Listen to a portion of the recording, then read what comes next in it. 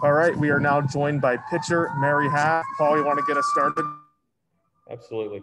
Mary, first, congratulations on the win today.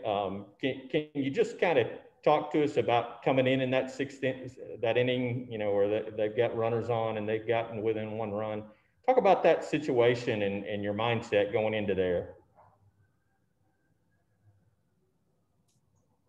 Yeah, so obviously I was going in at, a very critical moment with their best hitters coming up, Fale, and I have a lot of respect for her. So I'm like, okay, if I can get, this girl out, I wasn't focused about the runners, what the score was. I was like one batter at a time. And if I can get this girl, the rest I felt pretty comfortable with. So getting her out was huge. And it being an infield fly where they couldn't advance the runners was huge.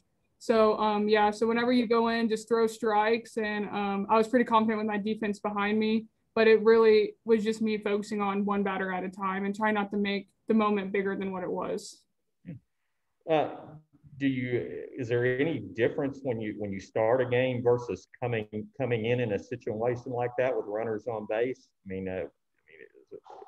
How is that different, or do you just approach it the same way? It's different because obviously when you start a game, you kind of create your own destiny. You come in with no runners on. You kind of got time to settle in and see where the umpire strike zone is. And whenever you come in for relief, you're like, okay, like throw strikes. Like you kind of rely on the pitcher before you to tell you really like what he's calling, what he's not. You kind of got to pay attention and before you go in too to see where the umpire zone is.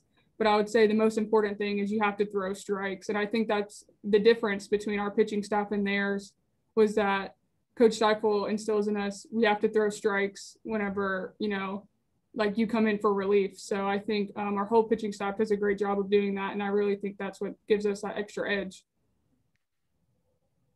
How big a deal was it to kind of see your team just kind of be able to wipe out that bad start in the first couple of innings and just keep fighting and clawing back?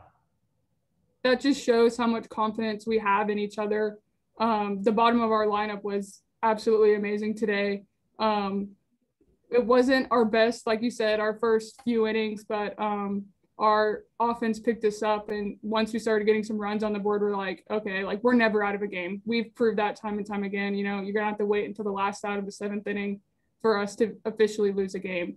So we know to fight till the very last out. And it was so early in the game, we're like, there's so much game left. And, we just had so much confidence in ourselves. And whenever the bottom of the lineup started producing, we're like, wow, like people are really stepping up today. So it was really cool to see. Absolutely. When did Coach let you know that you probably be coming in the game? I saw you warming up there, fairly early. So was that the plan all along? Yeah, so that's been kind of like our rotation, being kind of in that later relief. If the game's tight at the end, like, you got to be ready.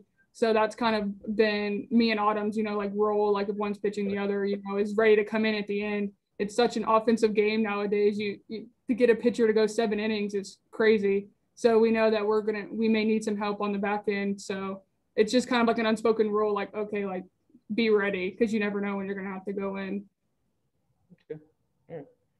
I'm good. Somebody else have a question? Thank you. Anybody else have a question for Mary? All right, that will wrap us up. Thanks, everyone.